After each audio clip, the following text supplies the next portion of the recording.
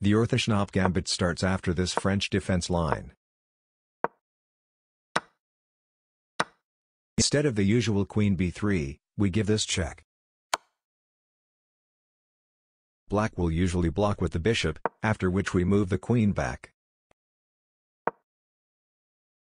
After black takes the pawn, we bring out our bishop, putting pressure on f7. Our trap is now set. A natural way of protecting the f7 square is by playing queen e7. But here we can take on b7, attacking the rook. Black tries to save the rook by playing bishop c6.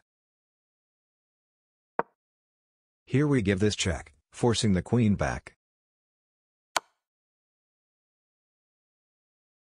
Now we can take on f7.